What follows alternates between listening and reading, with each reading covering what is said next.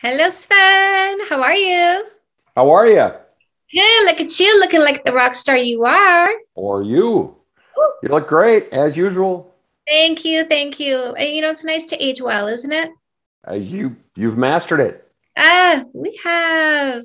Nah, So, Sven from Badass Counseling, welcome back. thank you. Great to be back, Chantal. We had an awesome conversation last time. hmm Like, Agreed. time flies when you're having fun. And we spent a lot of time together, and it definitely flew by. And we made a promise last time that we were going to get back together and talk about men. And specifically, that you had asked me, well, what should we talk about next time? And I said, why do men follow you? Oh, why do men follow me? So, you know my language. We have selfish short term thinkers who are guys, we have generous long term thinkers who are men. Guys are particularly interested in my message because my message is wait 3 months for a first kiss, and guys and girls, right, are impatient with their desires. I want what I want when I want it. Men are a different breed of mindset. And I'm not saying that we can't switch from one to the other. I've been in girl mode, I'm now in woman mode. I know men who've been in guy mode themselves.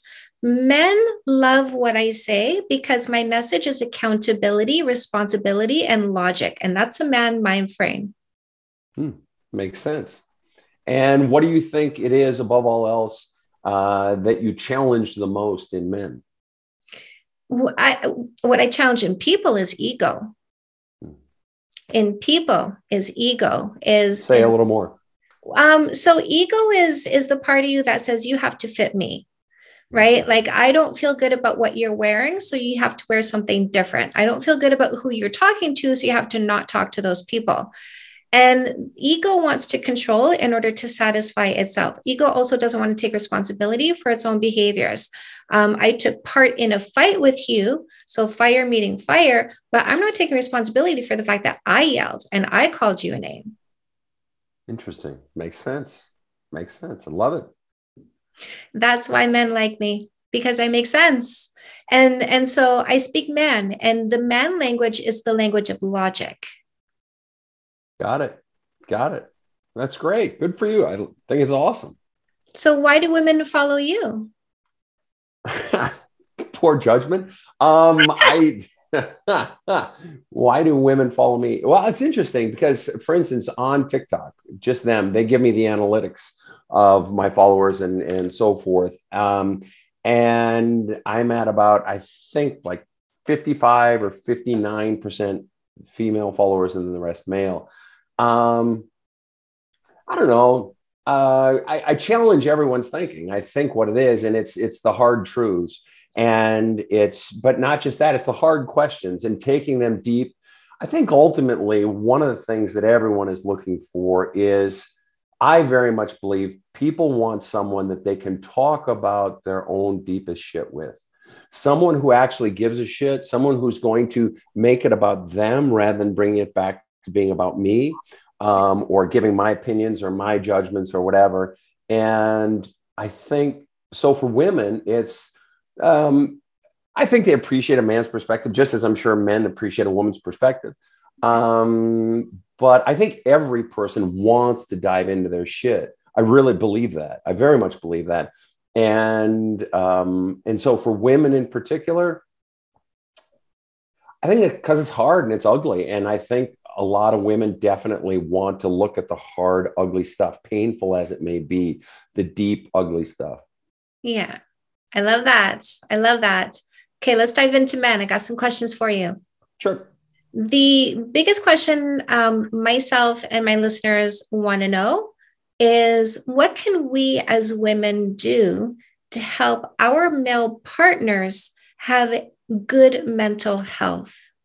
Oh, that's great. Love that question. A couple of things. One, I tell people all the time that I don't buy the myth that men aren't emotionally as advanced as women. I don't buy it. I just don't fucking buy it. Because, and I'm getting to the answer to your question, because so many women say, I want a man who, calls me on my shit. Well, if you're so fucking emotionally advanced, why the fuck do you need somebody to call you on your shit? Call yourself on your own fucking shit. So, but with regard to men, um, State the question again. Use different language if you could, just so I'm tight on what precisely you're asking, please. So in relationships, we are often like as people, as individuals, we're going through life and things are affecting our mental health. That traffic, that shitty job, those shitty people, my family members, going through even just like hormonal blues, right? Like happiness isn't a constant. It comes and goes, just like sadness and depression comes and goes. And so my partner is being affected outside of my relationship in terms of mental health because of things that they can't control. What can I do inside of our relationship to help balance that out? Okay. So if you want to get a man to open up, and opening up is a big part of mental health, being able to just talk about your shit. That's why we go to a therapist. One, if you really want him to talk, then shut the fuck up. Shut the fuck up with your own fucking commentary on what I'm saying. It's like so many of my clients, they say, well, I would go to my parents or I go to my dad and I share my stuff, but I get 2 sentences in and then he's talking about how it affects him. Or my mom is saying, oh, it makes me feel so bad that I did that to you. You're making it about her. Don't make it about you, ladies. Don't make it about you. That if you want to be fucking heard, then you got to hear. And if you want him to open up, then just create safe space where there's no fucking commentary, where there's no judgment. And even you can even say, and it's not disrespectful to say this, a lot of parents say this to their own children. Do you want to be heard or do you want to be fixed?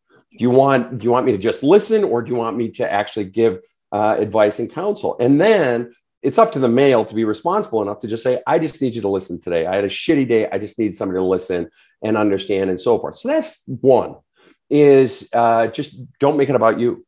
Don't make it about you. And it's very easy to do that. You listen for a couple of minutes and then it's back to me talking. So you're saying you don't really want his feelings. But what really precedes that is the question, are you a big enough vessel to contain? I don't mean hold down like contain, but just to hold his problems. Yeah. The part of the reason a good therapist, for instance, is a good therapist is because no matter what you put in her lap or his lap, seen it before, it doesn't faze me, but some therapists can't handle it. It's like, whoa, a little scary here. I don't want to deal with your whatever your problem might be. Well, it's the same way in a relationship. How much can you handle? And it's okay to say, I can't handle much more, but then there have to be other avenues for him to get his shit out, whether it's other friends or a therapist or something, but we all have the right to get it out. Okay. So that's one, is asking yourself, am I a big enough vessel to contain his problems and then be fucking quiet about it? Two, is there an equal or equitable distribution of, I hate this phrase, but holding space to the other person? In other words, do you listen as much as you belabor it, all of your problems? Are you listening as much as you're talking about problems? And it could be that he just doesn't want to talk about problems because it's always about your fucking problems. So the third thing is do not bring, a lot of guys won't open up because they know in the next fight, it's going to be thrown in my fucking face. In other words, I can't trust you. Yeah. Right. And so it's, am I big enough? Can I actually handle it? And it's, am I allowing room for him to talk? And also, am I ever weaponizing it? And if you want to shut anybody down, this is male or female, you want to shut anybody down, weaponize the stuff they share with you when they're on sacred ground, when they are opening up. Go ahead, please. Oh, no, no, like you are absolutely spot on. I love this. I call it making listening noises, right? When he's talking. Mm-hmm. Oh, and then you can say, how did you feel about that? Yeah. And that's it. And also have silence. Like most men, when they're talking, they'll say a sentence or two or three, and then they stop talking. And women often will fill that space in because they think that's having a conversation about something. They're done talking. I'm going to converse with them. But when you actually stay silent, then the next words pop into their head and they divulge the next piece of information. So leaving space for silence, letting them fill in those silences is how you will get more communication from a man. And like you're saying, not filling it in with your own story and your own experiences, because now you are turning it back onto yourself, but just creating an environment where they feel they can fill the space in with their thoughts and feelings, and they're just being listened to. Mm-hmm. I agree. And it's interesting in sales, one of the things they say is, whoever talks first loses. Once the offer is on the table or all the facts have been laid out, whoever talks first loses. And so I think about that sometimes. It's growing comfortable with just the silence. Yeah. And sometimes it's similar, can be similar to dealing with a teen. That sometimes that silence finally gives them room, that I don't have to rush because they're feeling anxiety, just like a teenager. Teenagers don't naturally share their feelings. Oftentimes it has to be coaxed out. And the same with guys. And if there's room, I'm not going anywhere, we're just sitting here. Yeah. And then finally they work up the courage to let them out. And so let me ask, sort of reverse the question back for you. And that is, what do you think the biggest thing is that women do, or what do you think the biggest thing is that women do to corrupt the mental health of a relationship, not just what she's doing to him, but how do women most cause the relationship at the sort of a mental health level to go bad? I love that you asked this because it's exactly what I wanted to say. So your question absolutely prompts what I wanted to say next. Not to say that I was listening to the intent of talking. Stop reading my mind, would you?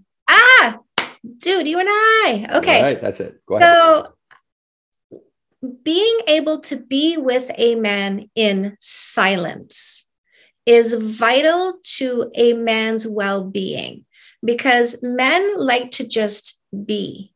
And sometimes they will simply be quiet. Sometimes you'll be in the quiet place in your head, or sometimes you're thinking about things. Sometimes you're trying to not think about things and you're just watching TV, wanting to be distracted and just wanting to let go. And so you are quiet. And the best thing that we can do as a partner is be able to be quiet with you and not have to fill the silence with talk. And I think the worst thing that we do as partners is we view the silence as a negative, and we go into overthinking and insecurity, and then we demand that you perform in order to ease our anxiety. We demand that you tell us everything is okay. We demand that you have conversations in order to fill in the silence, to feel like we are having a relationship instead of simply being quiet. Like, women are uncomfortable with their men being quiet and uncomfortable being quiet beside their men way too often. And so they go into overthinking and insecurity, and they vomit that onto their partner, make their partner responsible for their thoughts and emotions because they couldn't handle the quiet. Yeah, that's really great. It's funny you bring that up, because I've said before, and it's tactics, and it's cruel. But occasionally I'll have someone ask me, somebody's really hurting me, or my girlfriend's hurting me, or we're breaking up and she's just been an asshole, and what should I do, Sven? And I'm normally all for talk it out, just play above board and so forth. But Sven, if I wanted to sort of hit her, not physically hit her, but hit her back because she's being so mean, what do you do? And I always tell people, you want to know the one thing that women hate most? And they're like, no, what is it? What is it? I'll say, and I tell this to my female clients, and I help them see their blind spot. You're vulnerable to one thing in particular, not all, but many of the women I counsel, and it's silence. Mm-hmm. You ever want to drive a woman fucking nuts? Just go silent. Right. Just go fuck, because precisely what you're saying, all those fears and anxieties bubble up. If we're not interacting, it's not a relationship. If we're not interacting, I'm not getting a read on, where am I at? Where am I at? Similar, it's sort of the antithesis of that, or the opposite of that is, I always, and when I was younger, all right, not anymore, I'm not, but if you ever really want to get in a woman's pants, you want to know what you do? Do you want to know what the single biggest fucking aphrodisiac is for a woman? Be as insanely honest as you possibly can. Literally tell everything. I would be on first dates. With a woman back when I was younger. And I would say, listen, I believe in a woman's right to say no and all that. I totally believe in it. All right. But the problem for that in sex, is I'm always having to ask for permission. Can I touch this? Can we go down here now?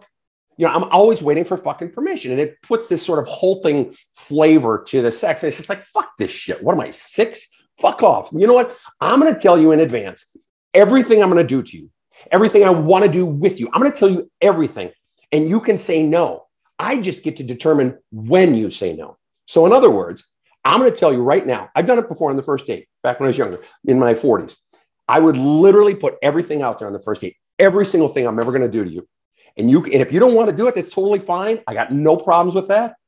I'm still going to buy dinner. We can still have a lovely time, talking this evening. I'll still pick up the check. I think you're great, but we're not going to go any further. Okay. So you can say no to any or all of it, but you got to say no now, because I'm not going to do that asking for shit. It's like treating me like I'm a fucking 6-year-old. And so I'd put it out there, and it's fascinating. Some women are just like, what the fuck? But anybody who has already come to the point where they're having a first date with me, they already know I'm a bit odd. So that's fine. Right. So I put it out there, and crazy as it sounds, it's a fucking aphrodisiac. When you tell a woman the absolute truth, exactly how you are feeling right now, exactly where I was last night, or even if we've all been in that situation where you cheated on somebody or you kissed another girl or whatever, tell her exactly what happened. Just put it in front of her. If I'm being totally honest, here's what happened. Here's what happens. What were you feeling? I was feeling this. I was feeling this. I was feeling this. Because what causes the insecurity isn't the act itself. It's the not knowing. Mm-hmm. It's the not knowing. It's always the fucking cover up, and they sense it. People sense it, and women will sense something's off. And that's what's causing that anxiety inside. But the more truth you lay in front of a woman, you want to know why she then spreads her legs? Because she trusts you. Mm-hmm. She trusts you because you've just told her everything. So anyway, got off on a bit of a tangent there, but anyway. I love how honest my husband is. And just to kind of like roll back to a point that you made, it is important to accept the truth, even when you don't like it. It's important to be non-reactive to the truth, even when you don't like it. And I say to my women, go vent to your girlfriends if he says something that you're not happy with, but don't make them pay for the truth. Because if you do, like either give them shit in the moment, or swing it back around, like you bring it back up in a fight. If you make them pay for telling you the truth, you will no longer get the truth.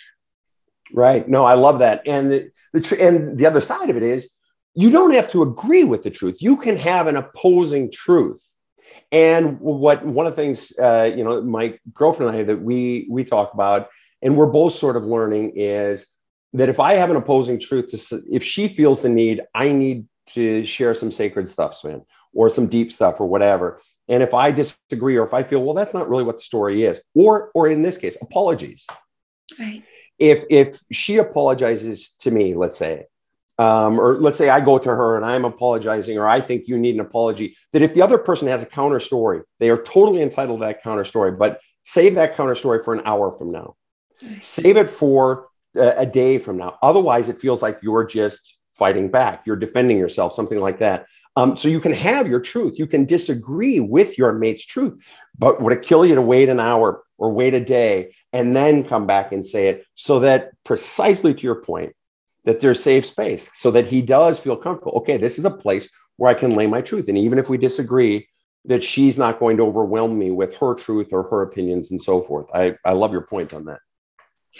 So here's another question. Mm-hmm. I get women who have husbands, boyfriends, partners who are going through something like death of a close family member, right? Mm-hmm. So they're going through something devastating.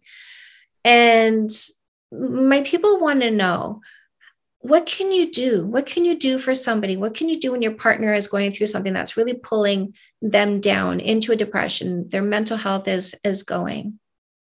Well, I think some of what we've been talking about already, allowing them to talk, if you want to talk, and very often the opening is just, if you want to talk, when you're ready to talk, I'm here.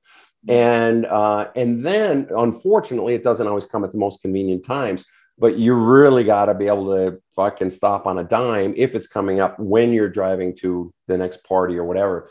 The other thing that you can do is gently recommend,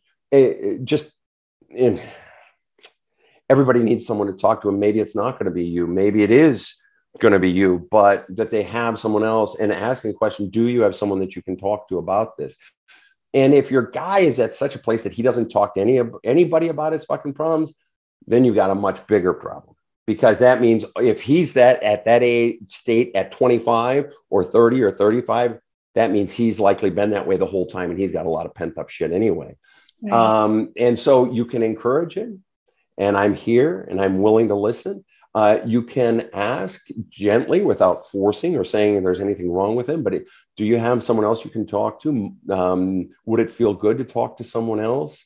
And maybe that someone else is an adult male in his life, or maybe it's, you know, his oldest friend, or maybe it's a therapist. But before if you're going to invite him to open up to you and sort of share his stuff with you, you got to ask yourself if you have the bandwidth for it. Mm-hmm. And at what point you don't have the bandwidth for it, because you have every right to and need to protect yourself and your own, because it's easy, what do lifeguards do? The single biggest thing they do when they go in for a drowning victim is they got to make sure that the drowning victim doesn't pull them down too. Yes. Right. But encouraging them to open up so that they're talking. If they're talking to you and you feel comfortable and you can still receive that and hear that and hold that, sort of safe space for them, that's fantastic. If you can't, or if they would feel more comfortable talking to someone else, it's that. But ultimately, the bottom line is as you well know, Chantal, as you well know, that in any lifetime, there are going to be multiple times where there's just seriously, seriously heavy shit.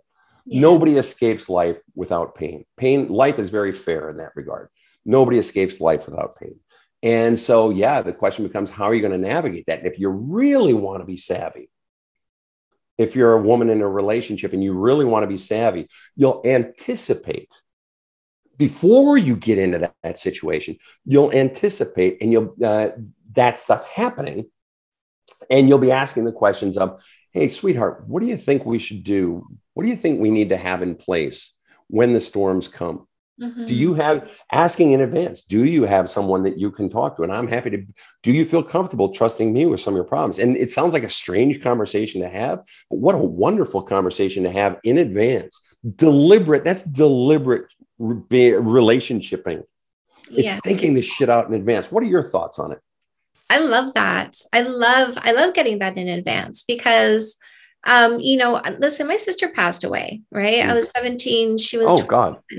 So it was, you don't know how to handle yourself, let alone tell people how to handle you. So I think asking that ahead of time, what should I do when you find yourself in that place? Your mom is dying. Is there anything you need me to do ahead of time to help you prepare for this? Is there anything you're going to need me to do during that time as you're going through the pain of it? Right. And, of course, just being really understanding and accommodating when somebody is going through something tough and not making it about you. My husband's mom passed away. It's COVID. There's only 20 people allowed in the funeral home. He's like, do you mind not coming to the funeral so we can get more close family members? And I'm like, absolutely no problem. Right. Beautiful. That's a beautiful act on your part. Beautiful. So here's another one. Sure. So she has a partner. He's depressed. He's barely going to work, or he's lost his job. He's not looking for a new job. He's always on the couch. He's always playing video games. The reason for not cleaning, the reason for not bathing, the reason for not getting a job or going to work, for the reason for not being financially responsible is I'm depressed. It's been going on for several months. She comes to you, Sven, and says, what do I do about this? What's your advice to her? In all honesty, she can't solve it. This is bigger than her. What should she do about it? You can't even navigate a relationship. What needs to happen, if I'm really honest, he needs to be in counseling with me specifically. And then it doesn't solve your problem. I realize you're asking on behalf of your viewers. In all honesty, what I would tell her is get your own ass in counseling. Okay. Because this shit, the simple fact that you're asking me that question says it's already dragging you down. Right. And so if you, and yes, you can recommend that he see a therapist. What if he doesn't? You can recommend, and you can, clearly your anxiety over it is bouncing off of him. It's not changing his fucking behavior, but it doesn't change that you still have the anxiety. You got to take care of you. And that's really serious shit. You want to see something just spin out of control very, very rapidly. It's that sort of situation, but Susie isn't taking care of herself. Yeah. And Susie has to take care of herself, because otherwise what she's doing is she's saying our happiness as a couple, and hence my happiness, is tied up in whether or not you get your ass off the sofa and whether or not you put down the video games or whatever. And it's like, Susie, you can't do that. And so many of the women that I counsel, their happiness is tied up in what Steve is doing. Yeah. And it's just like, no, Susie, come on. I get it. We all want love and so on and so forth. But you've got to go into the healing of you, not just the care of you and coping skills, the healing of you. And it's scary because you may discover you outgrow Steve or whatever. But the bottom line is, because obviously if someone's going to change, if the other person isn't changing in somewhat compatible ways, the relationship's fucked. But no, Susie has to take care of herself. Absolutely. So, and you bounced into this, right? So should Susie stay? Well, and that's a great question. So first of all, you can only make, my mother always used to say, don't make any sort of decision past 9 o'clock at night. Her point is we don't make good decisions when we're tired, when we're fatigued. Nothing's going to fatigue you more than your own fucking misery. Nothing's going to disrupt your sleep, your eating patterns, your exercise, all the things that make us healthy and help us to make good decisions. Nothing's going to corrupt that more than your own anxieties and fears and ego shit and all of that, which is being largely determined by Steve's inaction. All right. So that's why you getting all your feelings out. If it's your girlfriends, if it's your therapist, if it's your priest, if it's your dating coach, whomever you're paying or not paying or whatever, you got to get. Okay. So once you get all the anxiety out, then why? Because then you're acting from a place of center. And the question becomes, what feels right to me? And very often it's not should he leave Steve or should she leave Steve or not leave Steve. It's a question of what do I feel? And do I have the courage to execute it? Mm-hmm. See, a woman may know the answer. She may know she wants to leave, but it's scary as shit. Not just because I don't want to hurt Steve's feelings. I still love and care about him. I just don't want to be with him anymore. But it's just a pain in the ass. Breaking a relationship sucks. It just sucks. All right. But I would say to Susie, what is the one sentence? If you were to leave Steve, what is the one sentence above all else you most fear or would be most painful to hear from someone or to know they're thinking about you? In one sentence or less, what is it you really fear? What's the one thing? Because that's what she's running from. And then the second question I always ask is, in whose voice would it be most painful to hear that sentence from? Very often, not always, very often, Susie's sort of anxiety or fear, reticence in leaving Steve has nothing to do with Steve. Right. Very often, it's mom or dad. Right. That she's still answering to that power source. Steve is just the avatar for mom or dad. She's terrified, but she's terrified of somebody's voice. She's terrified of some judgmental voice that if I actually listen to my own fucking feelings, mm-hmm. I know exactly what my mother will say, or I know exactly what so-and-so will say. It's the response. And that's the shit Susie's been getting her whole fucking life. And so this notion of doing something as bold as walking away, mm-hmm. it's just like there's going to be so much fear wrapped up in that. So what I would say to Susie is what ultimately is the fear here? And that one sentence thing that I do is just one way of getting at what the fear is, because that's what keeps Susie from doing it. But here's how you know whether or not to leave or when it's time to leave. First of all, is it persisting? Is it persisting despite, imploring and so on and so forth? If it's persisting, what I always tell people is if you have to think about it, it's not time yet. Mm. If you have to think about it, it's not time yet. I just tell people as much as you can't let the decision go, just let it go. Because I guarantee you're going to be you're going to get up to use the restroom in the middle of the night, or you're going to be getting your box of, Rice Krispies in the aisle at the grocery store, and it's going to hit you when you don't expect it. And it's just, I don't even give a shit anymore. It's time. I'm done. And you'll know. And it's not a believing. It's not a hoping. It's not a thinking about. It's not a figuring out. It's just, I know. And when you know, and particularly, and here's an important one for men or women, but especially women, when you know you've done everything you possibly can, when you know you've tried everything, when you know there's nothing left I can do, you get a fucking clarity that you've never had in your life before. You get a strength you have never had in your life before. When you know you've tried everything, it's like, fuck it, I'm done. I just know I'm done. It's great. Steve, you're not a bad person. I'm just done. Does that make any sense? I call it earning your way out. Yeah, I love it. Love it. Yeah. Pain is such a, I think we talked about this last time. Pain is such a powerful motivator. I love pain insofar as that it gets so bad, accumulates so much that we reach a point of what I call the fuck it point. Fuck it. Where it gets so bad. And all of a sudden today, I have the courage to do what just yesterday I didn't have the courage to do. That's the power of pain. But not only the courage, but you have the clarity. I wasn't sure. I was figuring out what I would. And once you hit that fuck it point, and a fuck it point, if you think you might be at the fuck it point, you're not at the fuck it point. Right. The fuck it point is when you don't even fucking care anymore. Fuck off. I'm doing it anyway. I don't care what people think of me, or I don't care if I'm going to lose half of my income because of his lazy ass, or I don't care, blah, blah, blah. I don't care anymore. I got to do it. Yeah. So Steve comes to you and he goes, Sven, it's been 4 months. I'm not getting myself out of this. I'm not motivated to go to work. Mm-hmm. I'm spending like an idiot. Susie's going to leave me because I'm not getting my ass in gear and I just don't know what to do. I'm so depressed. What do you tell Steve? I tell Steve, first of all, I'm sorry. I'm sorry. It's hard. I've been there. I'm sorry.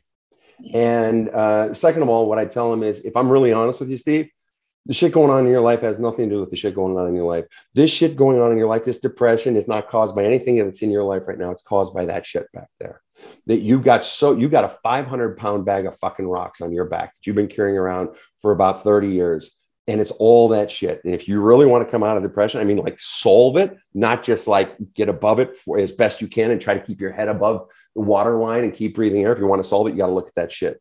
That's what my books are about. It's like getting those, every time you hurt someone, every time someone gets hurt, it's like one more rock in the bag, right? But the biggest rocks are from the most powerful people in your life, mom, dad, mainly. And so those rocks got to come out. You don't ever necessarily even have to confront the person. I can heal you without you ever confronting them, but you have to slay the voice of the parent inside. And you have to slay the beliefs that they pressed into the cement, the wet cement of your soul. And so that's what I'd tell Steve. And here's the kicker though. Here's the kicker. And this is where I disagree with most therapists and where I radically disagree with our culture, one significant cultural belief. And it's simply this. And if I could change one thing about the mental health profession, spiritual health profession, if I could change one thing, it's this. Healing does not have to take a long fucking time. And there's a saying, and I don't know who said it. I want to say it was somebody like Carl Jung or somebody. I don't fucking know who said it. I know that I read it a long time ago. I've Googled it a million times. I can't find it, but I've come to see it in my own practice. And it's simply this: transformation can be immediate if you go deep enough.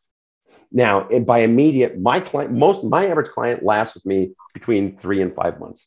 And by the time we're done, they're on their feet. It's a completely different self. Very often it's in the first 2 sessions. Yeah. Granted, my first session is, between 4 and 6 hours, but the point is, it doesn't have to take a long fucking time. And one of the reasons people don't want to touch that shit is not just because it's so overwhelming. One of the reasons they've been running from that tidal wave of all their fucking pain, just staying a step ahead of it, staying busy, staying distracted, is because they're terrified of being overwhelmed. They're terrified of, if I bring that shit up, now I'm stuck with it and it's going to be with me forever. So they think, oh, I'll just keep it back down, as if that's solving the fucking problem. No, they're terrified of it, terrified of being overwhelmed, terrified of it lasting a long time. And it doesn't have to. And so what Steve needs to do, if I'm really honest with Steve, there is no quick fix. There is no any wallpaper you can paper over that. There's no swift kick in the ass. Well, you just need a kick in the ass, Steve, and get off the sofa. It won't last. It won't fucking last. If something is so fucking strong that it's bogging down someone who has otherwise been a productive, normal person in society, that says there's some serious inner shit going on. So I'd tell him to heal that. He's got to start healing that shit. Yeah. And I want to encourage women to be observant of the person that they're with. Like, if you're with somebody who's always had a problem with motivation and mental health and managing their emotions and their behaviors, leave. Do not stay and hope this is going to change. I call that hoping games. Don't play hoping games. Yes. We have the power to change ourselves. Do not stay and hope somebody's going to change themselves. But Chantal, I'm sorry, that's predicated on, that only happens if Susie, in the early part of the relationship, and I agree with you 2000%, somebody else's mental baggage is not yours. It's not going to fucking magically change. 100% agree with you. But Susie's ability to walk away in the beginning is based on her own relationship with her past. Because very often the people that are hoping a relationship or, oh, I think he's going to change, or I'm going to stay, I'm going to overlook the red flags. If I'm doing that, it's because of my own fucking insecurities and what I believe about myself. I'm not good enough. So I guess it's all better I can get. Run with it. I interrupted. Go ahead. Oh, 100%, 100%. And this is why I say no kissing for 3 months, 12 character traits, make sure it's there before you kiss them. But I wanted to get that in, to kind of clarify, there's times when you're assessing and you need to go. If you're sitting here listening to this right now going, he's always had a problem with this, leave today, you got to go. But my husband, we've been together for 16 years. Forever, he's been a rock. Even in his darkest, worst times, you wouldn't see it because he is a rock. And the thing is, he's a rock for so many people. He's a rock for people. So he's always been in control of his behavior. He's always been in control of his emotions. Of course, we had some fight in the 10 years. Of course, we lost our shit a few times in the 10 years. Those are extenuating circumstances. My husband has always been hardworking, always been financially responsible, always been generous, always been at the service of others. Right. Now, given this history, if my husband were to go into a depression and recluse and turn into himself and become less productive as a result of this depression, because let's say all these years of being a rock and now he's crumbling, I would look at him and I would say to myself personally, I would say, I give him 3 years. Like I would actually give a time frame, like I did when he moved his business from a small location he rented to a big location he owned. All the eggs are in the basket. If 1 month didn't make a 20% profit, the bank took it. Right. And so there's a lot of pressure going on here. And I said to myself, I'm giving him 3 years. I'm giving 3 years of not needing him at all, of me being okay, not needing his time, not needing anything from him. And because I know he needs to focus. So I'm not going to pull on his emotions. I'm not going to pull on his time. He needs to focus 100% on achieving this and getting through that hump of stress and anxiety. And he did suffer through it. And there were moments where he vomited on me because he was going through so much emotionally. Sure. And I made a point because, listen, I'm all about the no fighting, right? And so I had already got into that no fighting mind frame. And when he did vomit on me and basically use me as a lightning rod, like, here's this overabundance of stress, fear, and anxiety. And you're the one I'm going to, do this to. I didn't default to anger. Anger is a secondary emotion. Hurt is the primary emotion that he caused in those moments. And so I stayed with the hurt on my face and I simply said, that's not fair. And then he'd of course come to himself and go, yeah, I'm sorry, that wasn't right. So if my husband, after 16 years of being a responsible, hardworking, strong person, were to go into a depression, I would give him some time, right? I would give some grace and some time and some space for him to work through his depression and come back out of it and be the person that I remember. I love it. I think that's great. Out of curiosity, honest question. How'd you get the number 3 years? Or where does that come from? Is it random or it just feels right for you? Yeah. That's what I'm willing to give. I'm willing to give 3 years. So is that sort of what it is? It's I wanted to come up with a number that felt realistic in terms of gauging how long it would take for the dust to settle. And because this is a massive move, it's caused a lot of uncertainty in his life. He needs to be really super focused on work and get into the groove and understand how things are working out. And that's going to take some time. Sure. And so it did not take that much time, but because I said to myself 3 years, right? Like, under promise, over deliver. Right. And so I wanted to make sure that I was setting myself up to be accepting of how long it took. I think it's great. Like when it came to not fighting with my husband, we fought for 10 years in the dog training world. And I was a dog trainer before I was a people trainer. So in the dog training world, you take the amount of time that the negative behavior is taking place, divided in half. And that's how long, with consistent application of now a new set of behaviors, you can see the better outcome. And so I said to myself, we've been fighting for 10 years. So it's going to take 5 years for our relationship to settle into fully being okay with not fighting anymore. It took 4. Right. So again, hey, profit. Right. Yeah. Right. So That's what I encourage people to do. When I'm coaching people, I always like to stay realistic. I say, I'm not going to say we're going to remove jealousy altogether. I'm going to teach you how to de-escalate yourself from jealousy and insecurity. And so giving ourselves a timeline that will make us pleasantly surprised, in essence, at the outcome, because it's a shorter timeline because of our consistent application of the right kind of behaviors, really sets us up for success instead of failure. I think that's fantastic. I want to back up on something you said. I like your notion of de-escalation as it applied to jealousy. My girlfriend and I, that we sort of talk about that with regard to fights. See, she grew up in an all-Italian family in the 60s and 70s in the Bronx. All right. Parental lineage, one from Sicily, the other from Positano. Hardcore Italian family. Everybody's got a fucking opinion. Everybody's got a big mouth. I come from quiet Swedes up in the far north, way up in northern Minnesota. And I'm the youngest of six, and basically all brothers, one sister, but she was a guy for most intents and purposes. But the point is, quiet people, really, Swedes are, we're rock, but we're fucking boring. And I never fit in because I had a big mouth. So what I'm getting at is, I had two wives before that, very extraordinarily intense women. And Karen, my girlfriend, is as well. But we're in our 50s now, so we both mellowed out. But Karen and I, we don't try to eliminate the fights per se. I mean, Karen started the company 25 years ago and built it herself. She's been president and primary shareholder since day one, built it into an $80 million company with 2,500 employees globally. This is a fierce fucking woman. Yeah. But she's also an extremely gentle, one of the kindest people I've ever met.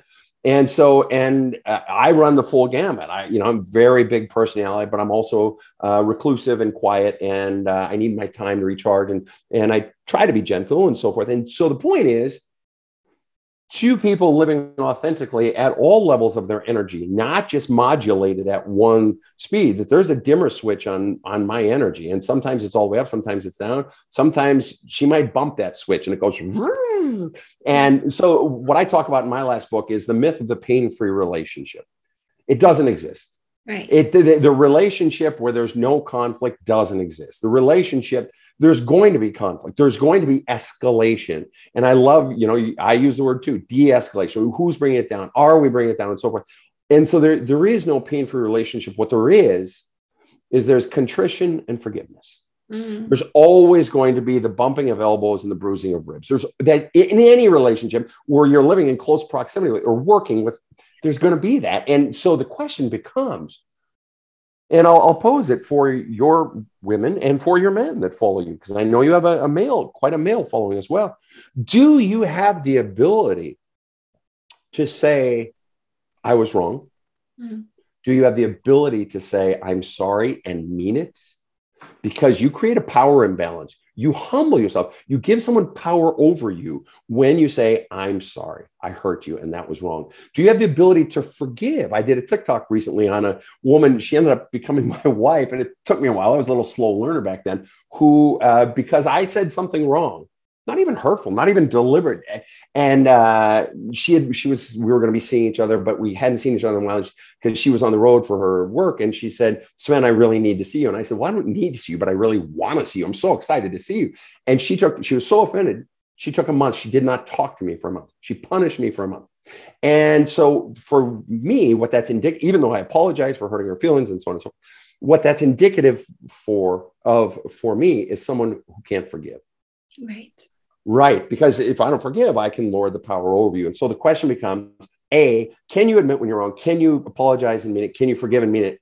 And just as importantly, does your spouse, does your partner, can they admit when they're wrong? Do they admit when they've hurt you? Do they say they're sorry? And can they forgive? Because if you're with someone who doesn't, you're fucked. You are fucked. You are going to eat so much shit in that relationship, Susie. If you're with a guy that's that way, or there are plenty of guys that are that way and women who aren't. Bill, if you're in that relationship, you're so fucked. I love your brother, but you are about to experience a fucking shit ton of pain. And the truth is, Bill's nodding his head because he's like, I know I already have. It's like, yeah, idiot, come on. And so it becomes, the question then becomes to Susie, if she's doing that, allowing someone to not apologize, not admit when they're wrong, not forgive, what the fuck's going on inside of me? And I'm not blaming the victim, Susie. I'm saying, but Susie, what's going on inside of you that you're allowing someone to treat you that way? And at what point do you matter enough to you? Do you value and respect yourself enough that you say, fuck this shit? And in fact, I dislike it so much that I'm even willing to be alone. Yeah. And that's that fear. I mean, that huge fear that we all have, right? That fear of being alone that keeps us eating shit. Do you see a lot of that in your work? A lot of ego, right? People who are unwilling to take responsibility for their behaviors, that's the ego. And, like too often, we're not seeing what we're doing wrong in the moment, right? Because the ego is hiding all of that. Like your brain literally fools you to how wrong you are. Because if you actually understood how wrong you were all the time, you'd hate yourself. And so the ego certainly keeps you from seeing in the moment how wrong you are. With reflection, when the moment is over, a lot of us will realize, oh, you know what, I kind of could have done that better, if we start to see through the ego. But then what we'll do is we'll say, well, like that, it happened a few hours ago, it happened a day ago. I'm just not going to say anything, I'm just going to let everything die off. And what happens is there's the residual angst that's going on that isn't resolved until the next ego flare up and you guys have your next altercation. And so there's never a full alleviation of the angst in the relationship because there's no apology, there's no responsibility taken. I see apologies on a different level than you do. You said when you apologize, you humble yourself, you take yourself down. I say you actually empower yourself more than the other person when you do apologize. And it's a 3-part apology. I'm sorry for what I did, all of it, leave them speechless. I realize that the emotional outcome it had on the person, leave them speechless. Don't leave them the opportunity to say, yeah, but you. And then the last part is, this is my plan for not doing this again, showing you you've really thought this out. Sure. No, I love it. And indeed, of course, it's an elevation of self. It's being, I mean, why do we consider a person? Why do we use the phrase a bigger person or being the bigger man? You're doing the hard thing. So certainly that person doing that is, however, by saying to someone, generally speaking, by saying to someone, I am sorry, I'm giving them power. I'm creating a situation where they could say, yeah, motherfucker, you did fucking hurt me. You're a fucking asshole. And plenty of people do that. And why would somebody be afraid to apologize unless precisely that had happened in the past? That we're very often, and how rare is it, people who willingly apologize, willingly own their shit? How common is it to pass the buck, to blame you, right? That says that there's something in that situation that's yucky. I don't want it. I don't want to apologize, right? And so anyway, right. So back to Susie. Yeah, it's like, I guess the thing I'm wondering about you, Chantal, in your practice is, how much do you see, I know you've seen it, but how much do you see women afraid, and it's with men too, but you have a lot of female followers, so let's talk to that. Women afraid to do the hard thing that they know they got to do because they're terrified of being alone. All the time. And it's just because they don't realize that the outcome is actually better than they imagined. Sure. But what I would also, in addition to that, I agree with you. In addition to that, what they're really afraid of is when I'm alone, then all of those voices, all the messages that I was taught about myself, you're no good, you're fat, you're skinny, you're ugly, you're stupid, no, you don't matter, you're not wantable, all those voices that have been inside me that I've never fully healed, all of a sudden they come up and they start running around in my head like a dryer that's on going crazy that I can't turn off and pull the clothes out of, right? So, but by a person being here, it's a buffer, it's a counter message to all those voices inside of me that got pressed into the wet cement of my soul and hardened, that have been there my whole life. See, well, at least Steve is here. So I am one. Even though I'm eating shit day in and day out, at least I have someone. But if I walk away from Steve, then I'm alone. Or if Steve leaves me, all those voices well up and they're so fucking scary and they beat me down. And so really the solution is, at what point do you face those voices, get those out of you? Because otherwise you're going to keep holding on to crap to counter the messages you've been taught your whole life, that you're not wantable, that you don't matter, that you're no good, things like that. And so to what degree, I guess the question that I pose to women that I work with, men that I work with, when they sort of know what they want to do, know what they need to do, but they're terrified. The question is always, what's the fear driving the behavior? And more often than not always, but one of the whoppers is the fear of being alone, because then I'm left alone with all those messages. Yeah. Yeah. And honestly, like, you know, one of the greatest things that anyone will ever do for themselves is have a strong tribe of people, so that being single doesn't mean being alone. And sometimes people are so introverted, they lack some social skills, and so the only person they actually do have in their lives is a significant other, and breaking up with them for whatever reason would mean being alone, then having to start all over again, going through the anxiety of trying to find somebody to care for them all over again. And you know, love isn't always functional, unfortunately. And just one follow-up on that, very often, or often enough, that it's tragic, and that is often the tribe that you've had as old you is the very judgment you fear in taking the steps you need to take for you. Because I know what my family's response will be. I know what my father will say. He'll say what he's always said. And very often, it's not just that I have to leave Steve, as I mentioned earlier, but I have to face the onslaught of the people who call themselves my tribe, but they're not fucking supportive. Your real tribe is the one, as your self-love grows, is the people who love you as much as you do, the people who support you, who just want you to fucking be you, who aren't trying to make you into what they still want you to be. And so what I would warn women, would warn men, would warn anyone is asking yourself the question, is my tribe really my tribe? Do they actually support me, or have they been pulling me down the whole fucking time? And at what point, we talk about distancing yourself from, you know, from Steve, or from your lover, or from your mate, or from a job that's sucking the fucking life out of you. But if it came to your own family, do you matter enough that you're willing to walk away, if that's what it came to? Because very often it does. I have to walk away from mom, and well, mom's the primary power source in the entire family, and everybody answers to mom's big fucking ego and the myth story she's telling about how great she is, when in fact we all know she hasn't. But if you walk away, you're on the outs, and you become, you know, she attacks, or dad can be just as easily dad, not trying to be gender, whatever.